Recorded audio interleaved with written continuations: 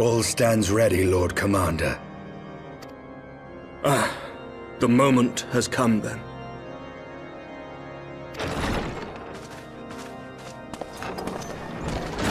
Pray excuse my lateness. I paid a brief visit to the workshop to inquire about the mana cutters. The engineers assure me that they're ready.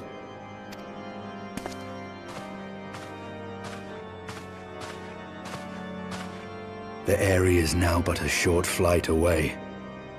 Yet what a long and winding path we took to reach this point. Were it not for Master Alphino's proposal, we never would have attempted to parley with the dragons. Though our negotiations yielded little, our expedition with Lady Isard taught us much.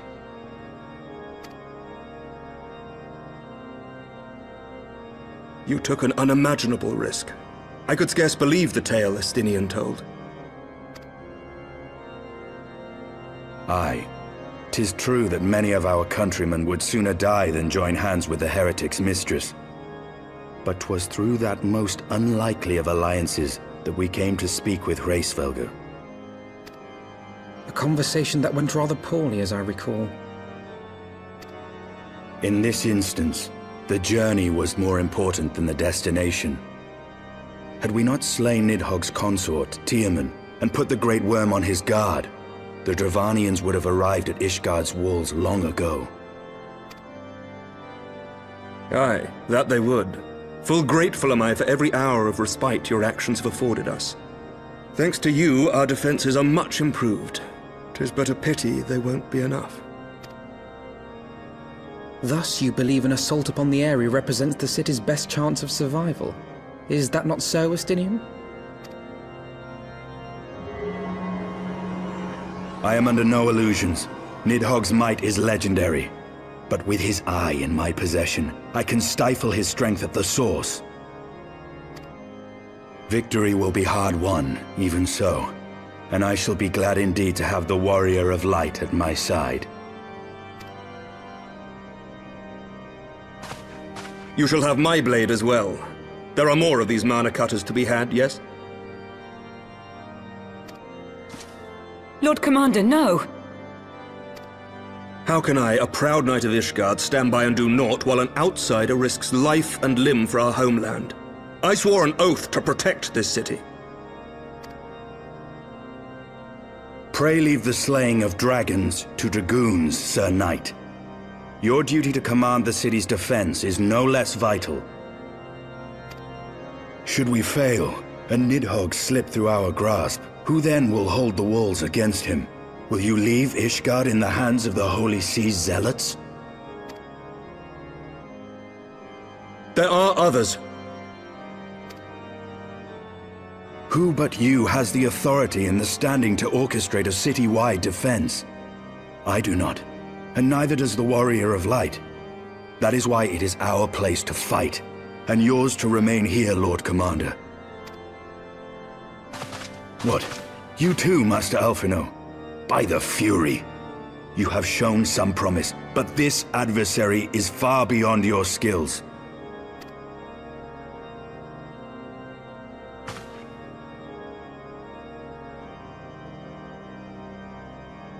Your candor is appreciated, Sir Dragoon. I shall remain then and cheer you from afar. Well, my friend, 'twould seem I have discouraged the last of the volunteers, and claimed the task as ours alone. But if any alive can best this worm, 'tis surely we too.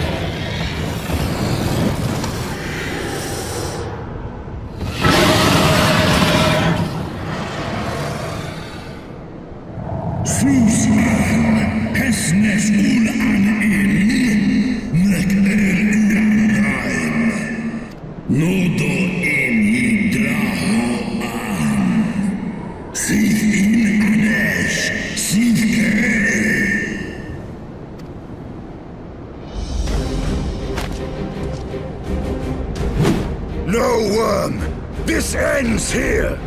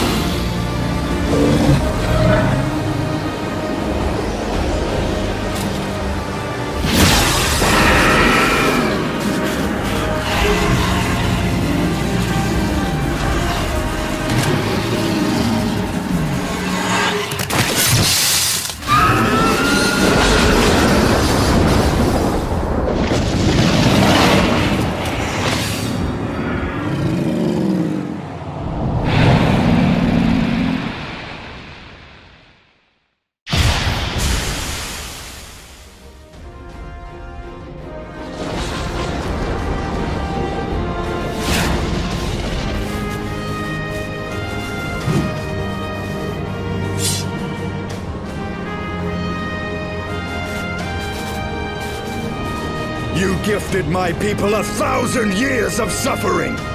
Now I gift you an eternity in darkness.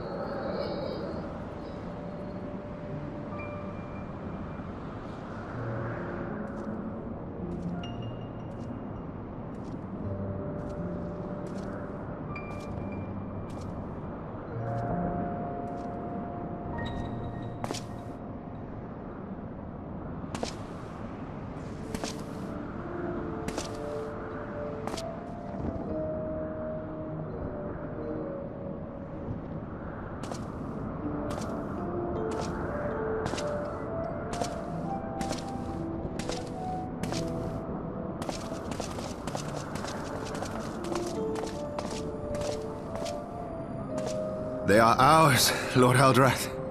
The eyes of Nidhogg.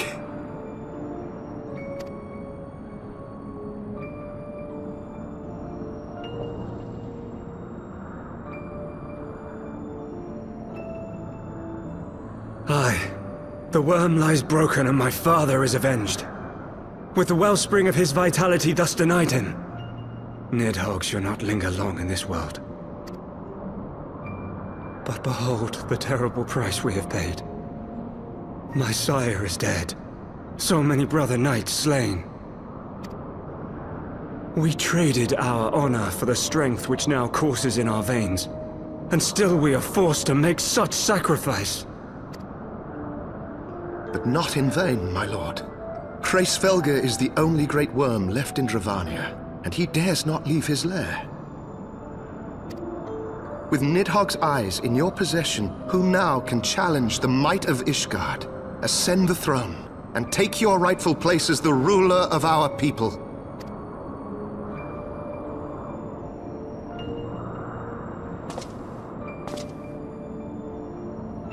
Nay, my friend.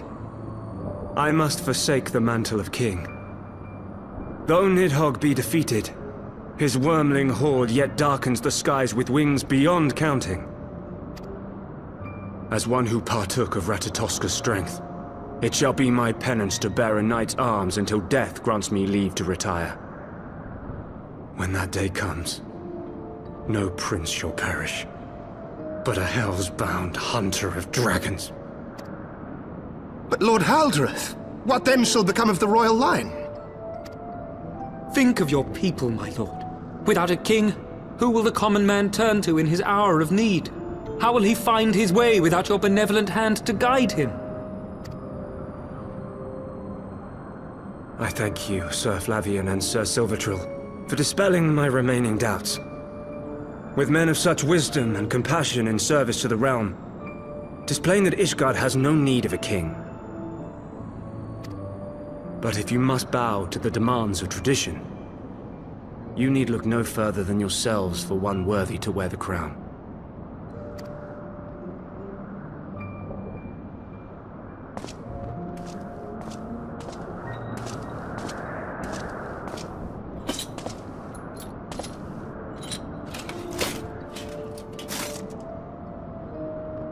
Fare thee well, my brother knights, my loyal friends. On these shoulders shall I bear the weight of my father's sins. With this lance shall I repay the debt accrued through our misdeeds.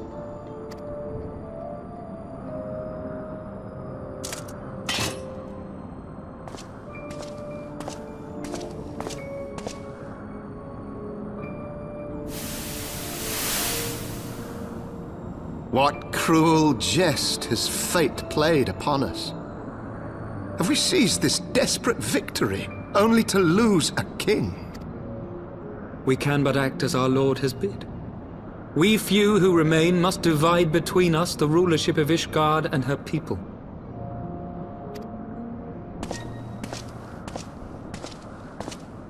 Not I. My oath was to Lord Haldrath, and he alone. If he is not to be king, then I would hang up my shield as well. Will you abandon us too, sir?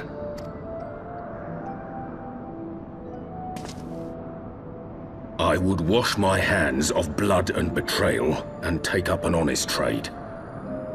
Mayhap I shall serve ale instead of sharpened steel.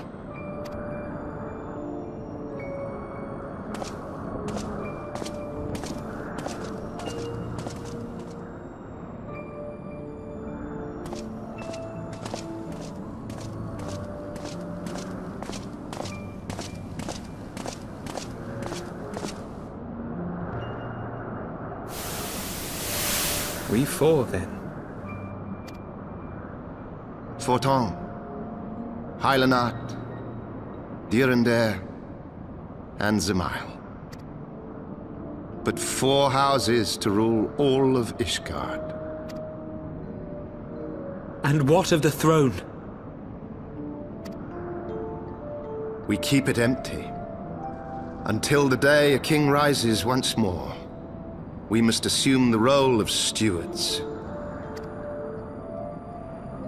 We shall shape our nation anew with a history of our own making, and let the truth of this dark day die here, upon the battlefield.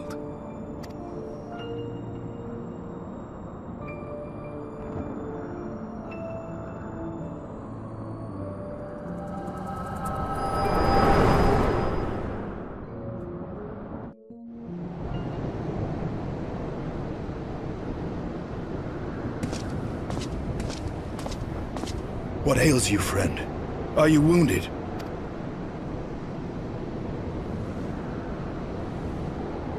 You have borne witness to history, to the culmination of the first battle with Nidhogg. The legend of Ishgard's founding tells that our ancestors were led to the land of Kurthus by the valiant King Thordan. In the midst of their journey, they came to a wide chasm, where they were set upon by a great worm, Nidhogg. A furious battle then ensued, with Thordan leading the van. Though the brave king was slain defending his people, his son, Haldrath, the first Azure Dragoon, fought on undaunted.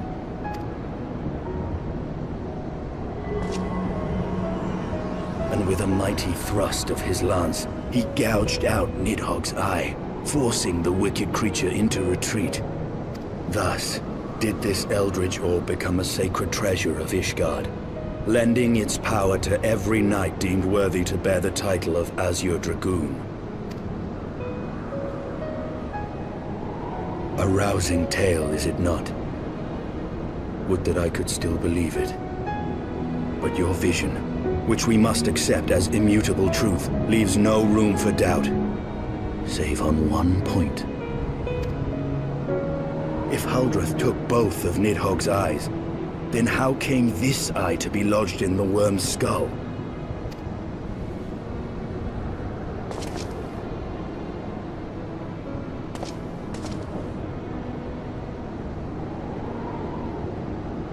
Beneath every answer we unearth, another question lies buried.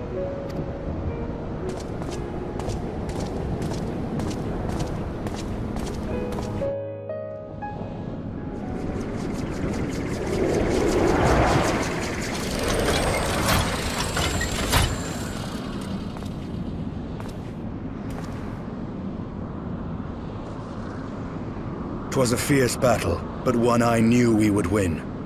Your fame is well deserved, warrior of light. Full proud am I to have fought at your side. I would fain return with all swiftness to Ishgard to inform the Lord Commander of our triumph.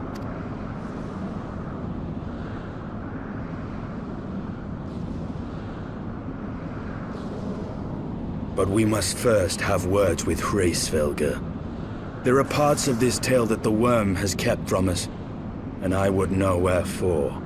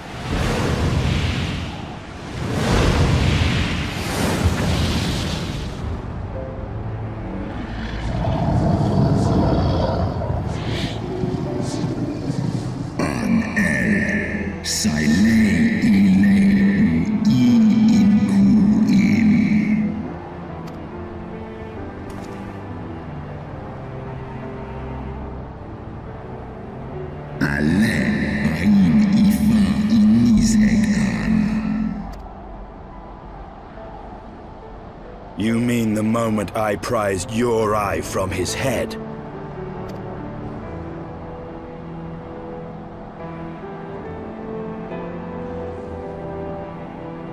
Es oledra omik es set niseg an es an stra of an.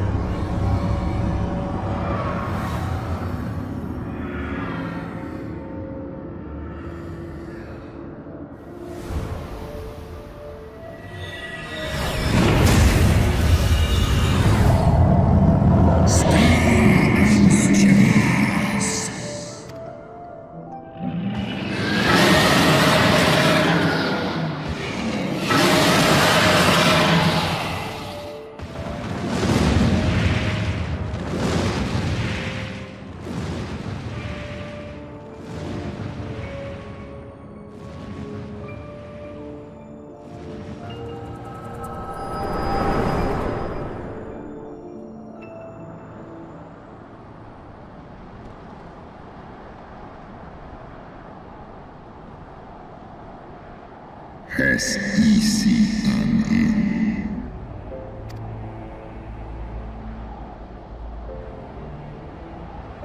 It was yours. Your strength that sustained Nidhogg all these years. Would that Huldreth had dealt the worm a killing blow. Kom an I foran King Lunachers mornin. Noskan straaf an Ulstjas anan. And so you acquiesced. You surrendered your eye to Nidhogg, knowing full well the suffering he would inflict. Diswam som anshin inkin in ela.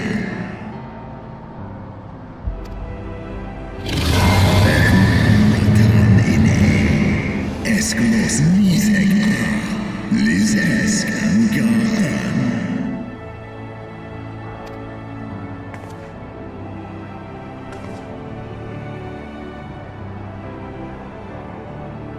I'm fine. Call Oman. Tomlos Ineskla. Kas ehi hinso. Sekmon inaan. Srei snowfall in sith ian.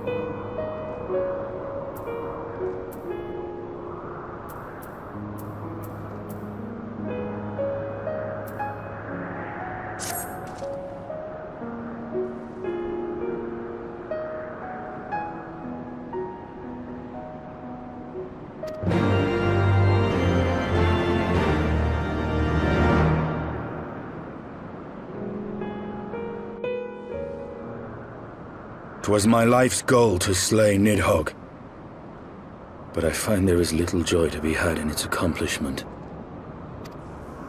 But you have rid the world of a hate-filled creature, and ended a bloody war in so doing. I lost my family to Nidhogg's flames, and 'twas with fury in my heart that I took up the lance.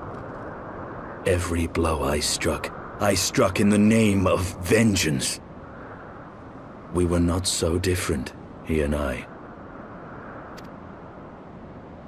I will not judge you for your deeds.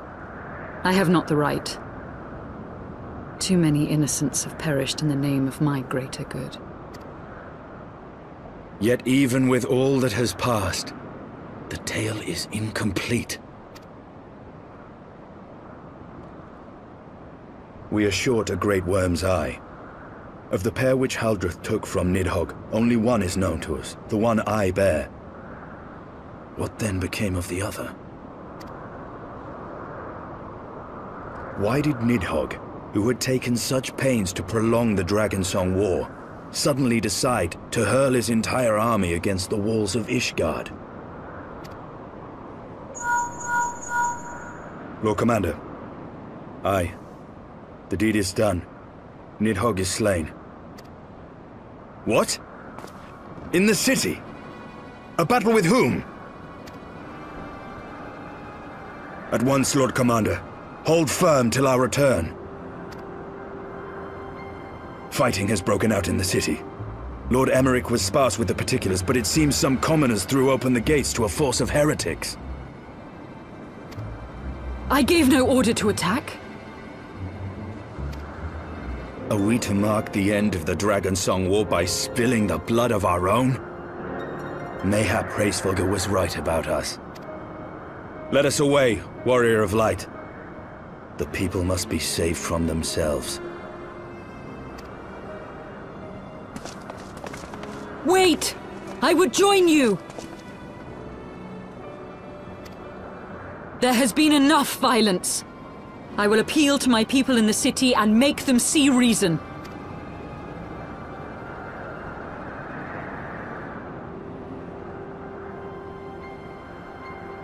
Come then, Lady Iceheart. Let us write the final chapter in this damnable war.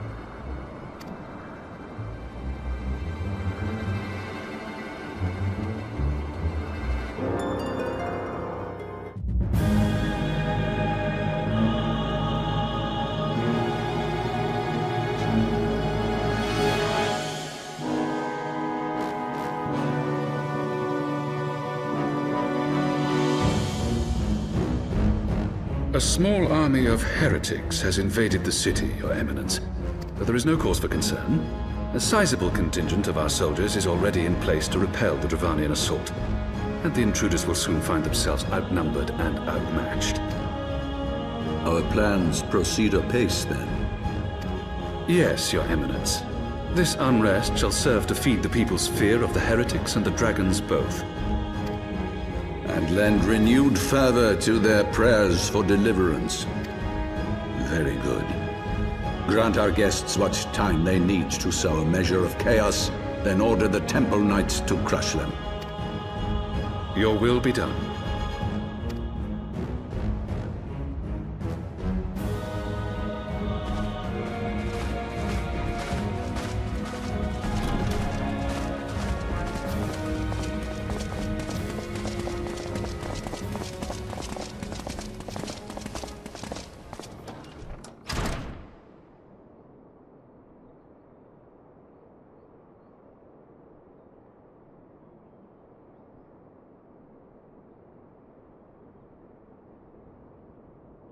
The moment is at hand.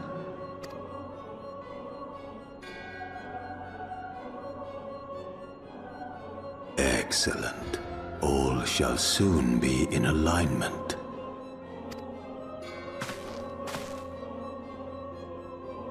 It is time for the Bringer of Light to die.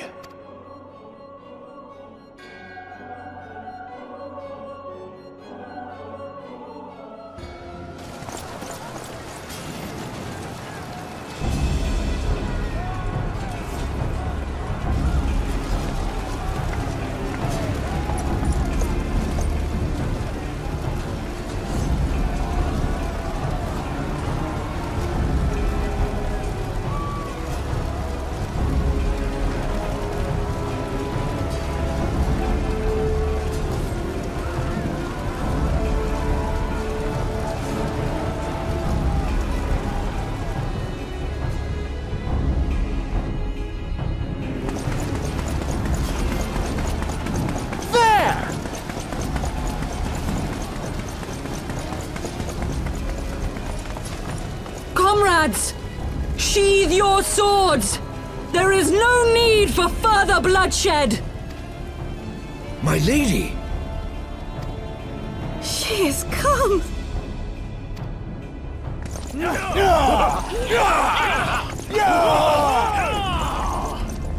Hear me, brothers and sisters! The war is ended!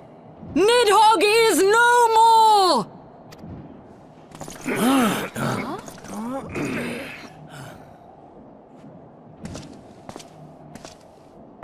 Aye, it is so! This adventurer and the Azure Dragoon laid the Great Worm low!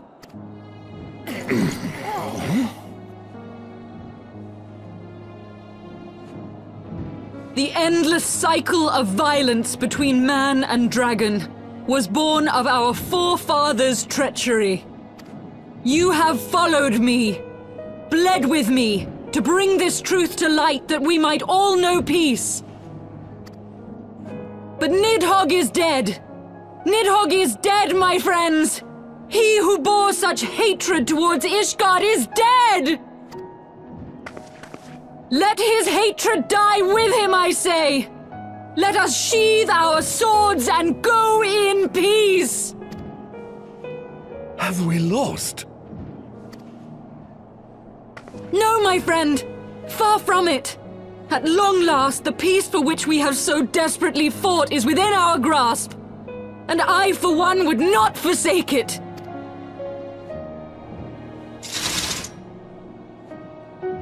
Peace?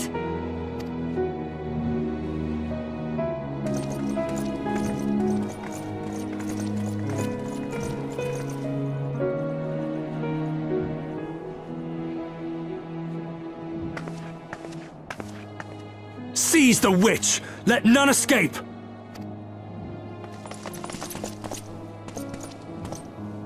Providing aid and succor to the wounded should be our first concern. If the heretics mean to observe the peace, then it would be folly not to do the same.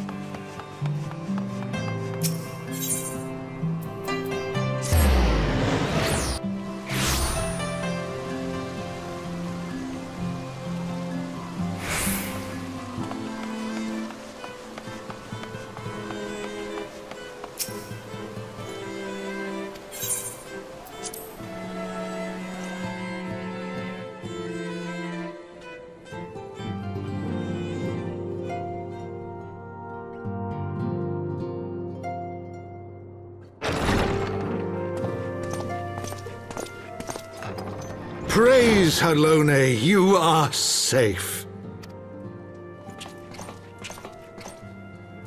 My safety was never in doubt, Father.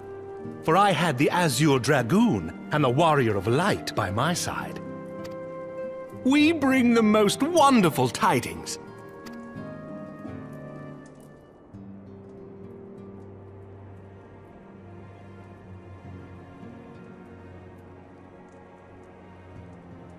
The infamous Lady Iceheart, here in Ishgard? This is most unexpected. She has done much to quell the violence. The Inquisition may not approve, but we are glad of her presence. And with the Great Worm's demise, even our nation's more reactionary elements will have scant grounds to press for her immediate impeachment. My thoughts exactly.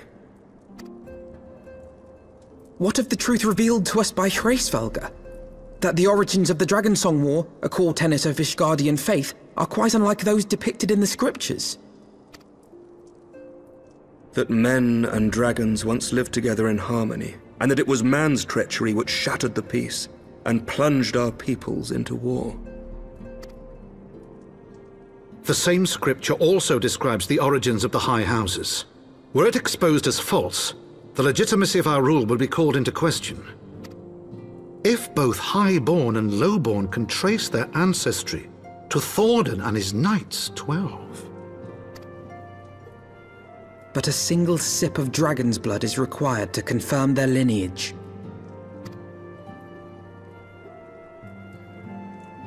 If the Holy See knew of this and chose to remain silent, their crimes are grievous indeed. Regardless, this state of affairs cannot be allowed to continue.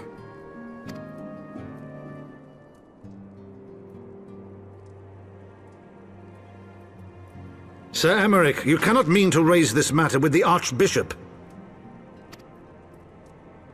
Pray consider what you are proposing.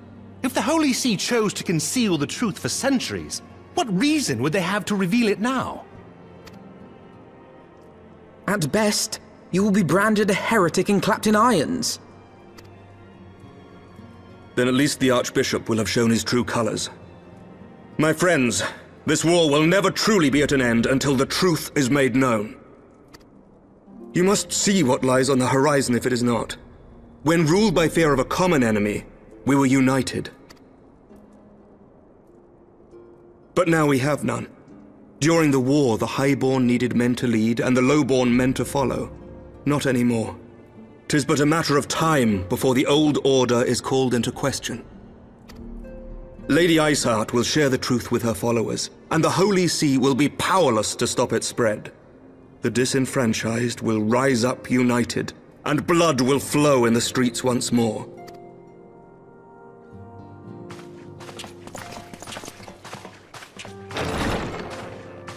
A divided Ishgard will not survive. Tread carefully, Lord Commander.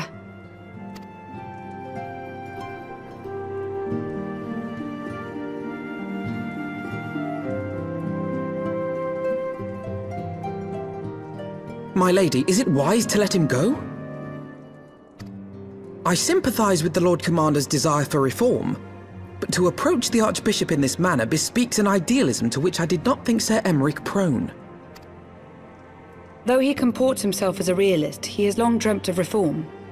'Twas that idealism which first drew me to him, that which made me swear an oath to serve. We must not think of ways to hinder his cause, but rather ways to aid it, even should the Holy See cry heresy. You cannot mean... If the Lord Commander does not return from the vault at the appointed hour, I mean to go and fetch him. Have care, my lady. Your words border on treason. Should they reach the wrong ears, you will be declared an enemy of Ishgard. That is a risk I am willing to take. Lest you forget, my lord, I am not born of this land. My loyalty is to the Lord Commander alone. But I speak only of what may come to pass. If the rumors regarding his heritage are to be believed, we have naught to fear.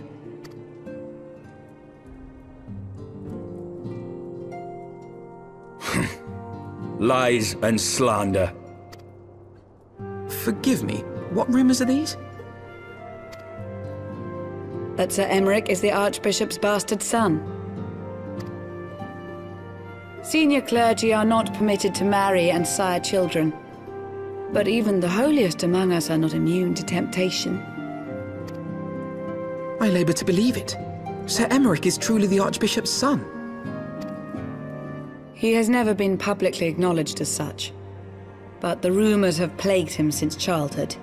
That he rose to his current position, despite being despised as a bastard and accused of profiting from his father's influence, bespeaks the quality of his character. It is my hope that on this occasion, the burden of his birth will work in his favor. Should our worst fears be realized, the Archbishop will not be so quick to execute his own flesh and blood, affording us time to mount a rescue. Bastard or trueborn, he is our nation's best hope. If the Holy See dares to threaten him, I shall lead the charge against the Vault myself. Hear, hear! The future of Ishgard rests on Sir Emeric's shoulders. I too will do mine utmost to aid his cause. Orshafon, be reasonable. A knight lives to serve, Father. To aid those in need. The people need Sir Emeric more than ever, and we may be his only hope. There is no greater calling for a knight than to save the life of his fellow man. I swear to you, on the sigil of our house, that I shall do this and make you proud.